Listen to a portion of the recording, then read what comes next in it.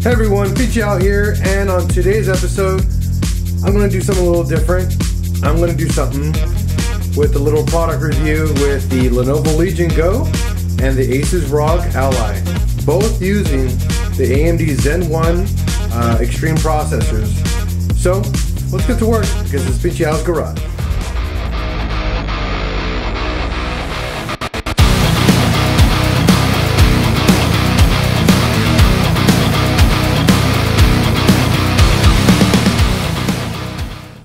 So I'm not going to bore you guys with specifications and everything. You guys can go on YouTube. There's already a million YouTubers reviewing these products. Okay? What I'm going to give you guys a review on is why I'm going to choose one over the other. And why one, to me, is superior over the other. And one of the things I'm going to give you the heads up on is, for me, it's functionality, features, accessories, and pretty much battery life and scalability. I don't think anybody has actually went online and actually think about how you scale these products, and I'm going to see if I can make sense of that for you guys. So let's deep dive a little bit on what I think and which one I'm going to choose between the two. So we're going to start off first with the Asus ROG Ally. One thing I love about this unit, it's its weight. It's super light, very, very comfortable to use, and it's great. The screen's gorgeous, a nice 1080p screen. You know, it's got a lot of great functionality, but my downside to this product is a lot of things, and I'm going to show you guys what I mean by that. So the big things I really enjoy about this product: the sound, the controller, button placement, the I/O on top, really nice. Everything about it, from the beginning to pretty much the end of this product, I'm very satisfied with it. What's my pet peeve? Number one, you don't get a stand with the product. It comes with a cardboard stand, which is the dumbest thing I've ever seen in my life for a product that costs $600. Another thing, there's no actual built-in kickstand. Yeah, you get one Type-C on the very top, where the Lenovo Legion Go gives you two. The screen is small. Yes, this is product focused for gaming. However, it's a PC. If this was like the Steam Deck, I would understand that that's what I'm buying. It's more focused towards gaming, in period. It doesn't give you the ability to mess around with it and be multitasking. Most users who are going to buy this is strictly going to be for gaming. However, I'm the weird person. I'm the oddball out on this, and I prefer the larger screen. I prefer the detachable controllers. I prefer the built-in kickstand. I prefer the two Type-C ports. I prefer the just overall everything experience that the Lenovo Legion Go has over the Asus ROG. My other big pet peeve with the Asus ROG, the Ally, was the SD card slot being so close to the fan. It got really hot on multiple occasions. But another thing that's really cool about this product is accessories. There is a lot of accessories for this product. It's been out a lot longer than the Lenovo Legion. So you do have choices on like cases. You have better options with accessories overall. So it is a better product after you buy it and after you buy all the extra stuff for it. But only if you're going to be using it for gaming. So at the end of the day, this product is going back to Best Buy. I'm not keeping it. I gave it like 3 days of playing and I just got over it quick. The sound though is amazing. This thing sounds so good for its size, and it's probably because the speaker placement is perfect. It's up in front, it's not away from you, it's in the greatest spot. The buttons feel amazing. I thoroughly love the overall. If and only if I only thought about this device as a gaming device. However, I don't want it as a gaming device. I travel a lot on planes for my job, and sometimes I don't want to play video games. Maybe I want to do something else, maybe read a book or do a little bit of typing, and bring in my portable keyboard and everything else with me and do some work on a plane or in my hotel room. The beauty of the Lenovo Legion, the Go, we'll call it the LEGO, is it gives you a little bit more versatility, okay? So for me, this is not a keeper. It's going back to Best Buy and I'm pretty much done with it. Everything else is great, but when I stand and a productivity standpoint, it's just not for me. For you guys who are big gamers, this product is amazing. Buy it. I highly recommend. If you're going to use it strictly for gaming and that's it, buy it. It's phenomenal. It does everything you ever want for a gaming console and more.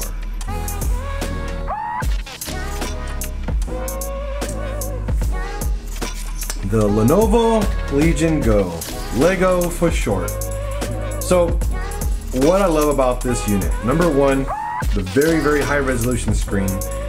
I don't care about the refresh rate. I don't benefit very much from the refresh rate for my personal use, but it's phenomenal, 144 Hertz. I love the fact that it has a built-in stand. This right here is the sole biggest reason why I bought this. Is because I didn't want to buy another accessory, make it even heavier and bulkier, and it wouldn't fit perfectly. You know, it would have its own little kickstand that's a piece of plastic that's not attached to it. It just makes it feel cheap to me. This device feels like a premium product. Feels like Lenovo definitely focus on a lot of things for the overall user. I believe they really focus on this device to become a productivity device on top of gaming. Gaming first, and then they added productivity. My favorite thing right here, oh man, this mouse pad, legit. I have an actual mouse instead of a D-pad, instead of the Joy-Con for moving around, or the Joy controller here for moving around as a mouse function. I love it. The only thing I wish they added on here on the mouse pad is maybe a right click or a left and right click, a little tiny one. That way I can actually do some extra commands while I'm on my computer, using it as a PC versus as a gaming device. My other favorite thing is that it has a Type-C on the bottom and on top. So when I'm traveling or on the go and I want to charge it, I don't have a cable sticking out of the top of it. It's more on the bottom. It's very versatile, especially if you want to design and build your own docking station. This is going to be cool. I've actually got a couple plans coming out very soon to design like a switch type dock, so I can actually just put in a cheap little USB Type-C cable and have a cheap dock attached to it, so I can dock it and use it as a nice little PC, and it'd be very functional for me. I just added the screen protector on it, so it's got the glass protector. I did that because I officially confirm I'm keeping this device, and the Asus ROG Ally is going away. Bye ROG Ally. My other big favorite thing about this product, the Hall effect sensors on the joysticks are phenomenal. They are very smooth. There's zero to no controller drift at all that I can detect. The calibration software is okay. The Legion software in general is super mediocre, but as long as you get it all taken care of right off the bat, set it up so nothing boots up on startup, it's a great PC. And I'm actually using it now for working when I'm in a hotel room, or if I'm on a desk that is really small, like my bedroom. I have a really small desk in my bedroom, and I have a large laptop that I use in there. I actually stopped doing that, and I ended up using this with a 24-inch monitor, and it works phenomenal. I have a little Bluetooth keyboard and mouse. Again, it's just for basic work like surfing the web, doing some documents, or just messing around with my servers in the house. Really simple to use. I might actually use it as a streaming station when I do live streams when I'm on the go. I haven't tested that. One thing I did notice though, the Wi-Fi performance on this is superior to the Wi-Fi performance on the ROG. On the Ally. I thoroughly enjoyed the Wi-Fi performance on this. Especially on my property, it's working really well. It is heavy. So if you guys out there don't like heavy components while you're holding it, this is substantially heavier, but for obvious reasons. 8.8-inch screen, metal frame instead of just plastic. It feels like a premium product. My favorite things here on this guy, hold on, come on, focus on me, buddy. There you go. On the controller, I love the mouse wheel on the back. If you're on websites, scrolling is so much better than just cramming your finger and just scrolling up and down, up and down. I hate putting fingerprints on the device that I'm looking at, and I'm very, very happy that Lenovo kind of thought about that for us, where there's a mouse wheel on the back here. You'll see right back here on this controller. Oh man, up and down scroll. I haven't gotten to the point of figuring out how to program these guys in the way I want to. I might set these up as a left and right click, or possibly one left click and then maybe the other button over here on the other side as a right click. I haven't considered that, but again, I love it because of the programmable keys down here that you can full on do whatever you want. The better cooling is even just so much better. They also move the SD card away from the dang heatsink instead of nuking it, so that way you don't ruin it. Asus did say there is a firmware update coming up to fix that problem and getting fan controls better, so that way they don't nuke it. Downside of this device, the sound on this thing is horrible. I mean, it's bearable, but it's not good. Okay? Good thing is I wear headphones. I don't care. The sound to me, I mean, I'm going to be, you know, in my bedroom, my wife next to me watching TV. I'll just slap on my headphones and I'm going to thoroughly enjoy it. This is a keeper. Okay? Surfing the web on this is great. Doing some light work, like working on Office. I'm actually going to try to put OBS Studio on this and see how it performs. Believe it or not, I'm probably going to throw some of my 3D printing software on here and 3D modeling. That way I can just do some quick stuff on the go. One other thing I'm probably going to consider doing is adding my video editing software and have like an external M.2 drive that I have over here. Where is it? There you go. There we go. We're probably going to add one of these guys. This is an external M.2 drive that I'm going to be using. It's a 2 terabyte drive with a PCI Express 3. If this guy can read it at full speed, I'd be very, very happy, because then I will be able to actually file transfer and my videos won't take 2 hours to load up on Power Director, which is what I use. I don't use crazy like fancy video editing software. So battery life, in comparison to the Ally, all right. The Ally is superior in battery. The LeGO, superior in multitasking, in functionality, in screen quality, in ports. Yeah, it doesn't have the extra port to hook up an external GPU, but I don't know many people are going to dish out $1,500 to $2,000 just to add a powerful GPU to this device and actually benefit from it. I don't think that's going to be anything coming up in the future for me. I highly doubt I'm ever going to need it. Accessories, okay? They provide, just so you know, for I think $100 more. I think it's $749 for this guy, and this is $699 or $599. I can't remember the pricing very well. I didn't really care for pricing because I knew exactly what I was getting into, if I was going to keep them or return them. For what you get over here is pretty much a hold on, let me set this guy back up on the table. There we go. So for what you get over here is what you see here, this plus a charger, and that's it. There's not much more of a experience with your product. You're gonna have to buy a case with a kickstand. You're gonna have to buy a travel case with it. You probably want to buy a screen protector, because I did. That's a given on any device with a screen on it. I highly recommend that. Besides that though, you're going to add an extra at least $50 to your general purchase just so it can do the same stuff this comes with out of the box.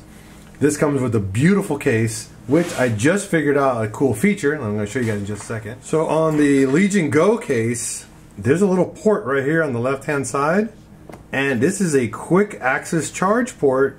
So if you're actually on the go and you have a portable battery that you're carrying with you, you can slap in your Type-C cable right down there and charge your Legion without even taking it out of the case. That's dope. I'm not gonna lie, that I found that out yesterday after a week and a half of owning this thing, or maybe a week and a half of owning it, and I just fell even more in love with the Legion Go because of that. Just because they thought about travel. Isn't that crazy? They give you a really, really nice case, well padded. I actually put this on my motorcycle and threw it on my saddlebag, and I wasn't worried about it. It was thoroughly padded, and I wasn't concerned. It didn't get jumped around all over the place. I love it. The only thing I wish they could have gave us is like a microfiber cloth that fit the entire case. That way you can clean it after you're using it. They do have this. This is a little strap when you lay it on here. If you fold it out instead of trying to pick it up by the controller. You can also carry the FPS thingy here, which, I mean, it's neat, but I don't care for it. I haven't even used the FPS mode on this device. I love the case. Love it, love it, love it. Totally, again, by itself, this case is probably 30 to 50 bucks by itself, and it's included with your device. They give you your typical 65 watt Type-C charger with an attached cable, so you can't really remove the Type-C cable off the device itself. But, oh well, you know. So what I ended up doing, and these are the much needed accessories if you're going to use your Lenovo or your Ally as a travel companion for maybe multitasking, going on the web, and using it as an actual computer. Accessory number 1. I picked up this J5 docking station with a 100 watt PD pass-through port. Gives me the ability to hook up one HDMI, two USB 3.0s. It's got the Type-C in the back. Sorry about the camera, guys. This thing's having a heck of a time. Okay. And there we go. And it's got a gigabit Ethernet port right on it as well. Awesome, awesome, awesome. I picked this up on the Black Friday sale for 30 bucks. Super happy with it. Works flawlessly under one condition. You cannot use the 65 watt charger with it. Once you use this with the 65 watt charger, it puts it in low power mode. So it puts it in 25 watt instead of the 30 watt mode. So you do lose some performance. So what I ended up doing, I ended up buying this Insignia 100 watt charger from Best Buy for 30 bucks as well. It has 100 watt Type-C port and plus a 40 watt additional kind of shared. Awesome, awesome. Charges my Lenovo Legion at fast charge. It fully charges it within under an hour from the dead battery, so I love it. Additionally, I added the Type-C cable, a longer Type-C cable for travel. If I'm going to have it on my desk on my hotel room or just in my desk in my room. I bought this for an extra 20 bucks. This guy is pretty much the matching cable that comes from the factory for Lenovo. I believe it's a Type-C Gen 2 3.2, which allows the high power wattage, so it allows up to 100 watts of charging, fast 10 gigabit speeds, data transfer, and video. So this is compatible with the Lenovo Legion Go and the Asus Ally. Very, very good device. Super needed for your travel needs if you're going to bring a dock with you, okay? My last accessory that I'm using for my whole setup here is this guy. I'll show you what it is. This is the Anker 737 power bank. This is a 100 watt output Type-C power bank. Pretty gnarly. It's got a cool little screen on it. Come on. And this will fully charge my Legion Go or my Ally one time all the way through, but it will fully support the 100 watt output. So your Lenovo, your Go or your Ally will not be in low power mode. It will be at full performance on the go, which is awesome. So you can technically get, if you're not gaming on it, if you're going to be doing work, you get almost an entire day's worth of work out of that one battery. If you're gaming, I got almost 6 hours of full like gaming experience with this attached to it, just for testing by myself at full 30 watts. It's amazing, and it has a battery readout and telling you what load it's taking. So this is what I'm bringing when I'm traveling now: my Go, my anchor, my charger, and my little dock, and an HDMI cable, and I'm a Bluetooth keyboard and mouse, so that way my 2 USB ports on the dock are free. And my last thing I'm going to carry, since this has 2 Type-C ports, I'm going to bring my M.2 external enclosure and bring a 2 terabyte drive so I can travel and transfer data over and use it as an actual PC. Alright, so thank you everyone for watching this quick video of the Ally and the Legion Go. I know this is not like a product review. This is more like my product review, my personal opinion on both devices and what they're being used for. I'm using them as for productivity, not for gaming. Obviously, gaming is the purpose for these devices, but technically to me, it's a portable PC that's even more portable than a laptop, and it goes anywhere and you can use it as a laptop. On top of it, gaming. Thank you for watching this episode of PincheAls Garage. Doing some videos in my garage and a quick review and description of why I chose the Legion over the Ally. Peace out, everyone. You guys have yourself a wonderful day.